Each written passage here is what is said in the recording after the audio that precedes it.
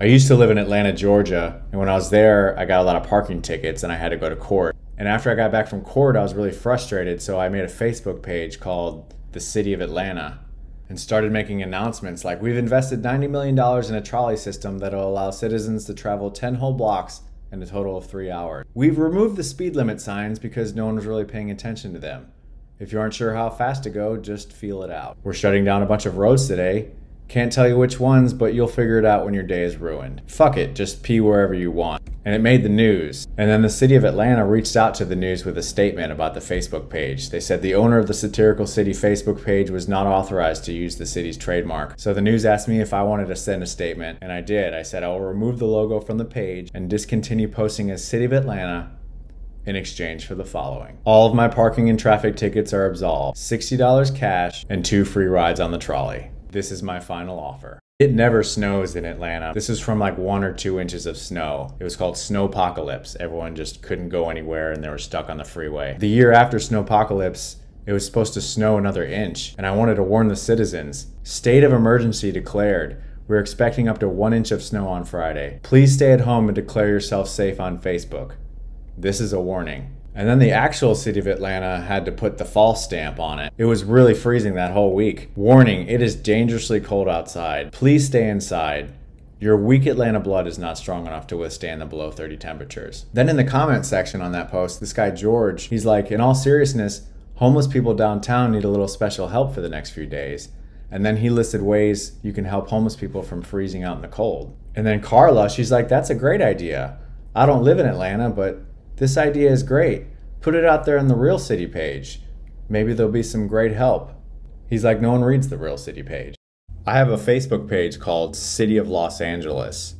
And sometimes people write to the page because they think it's really the city of Los Angeles.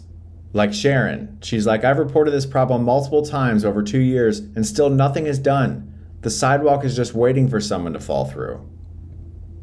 Hi. Please put the cones on top of the hole so no one falls in. They already are. I've asked you guys to fix this sidewalk 4 times only to be ignored. At least the Department of Water and Power gave me cones. Okay, please remove the cones now and step into the hole so we know how deep it is. About 18 inches. Thank you for serving the city of Los Angeles. You may now remove yourself from the hole. It rains every now and then in Los Angeles. One day it rained for some people, but not for others. I have a Facebook page called City of Los Angeles.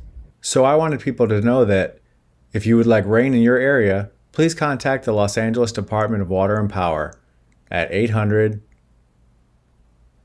Then someone from the actual Los Angeles Department of Water and Power reached out to me and wanted to know that when I said that you could order rain, that maybe I accidentally left the word barrels out and meant to say rain barrels. And rain barrels are basically just barrels that are used to collect and harvest water. So I answered, no, just rain.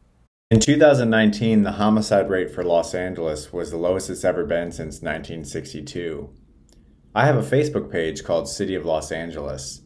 So I wanted to announce the good news. Proud to announce our homicide rate is the lowest it's been since 1962. People on their way to kill someone have more time than ever to calm down and think about their actions as they sit in traffic. Most people knew this was a joke, but some didn't. Like Richard.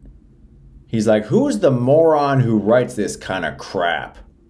Whoever you are, have the courage to step up and reveal yourself. I want a name. I want to know how much we, the public taxpayers, are paying you for this stupidity. I go by the name City of, last name Los Angeles.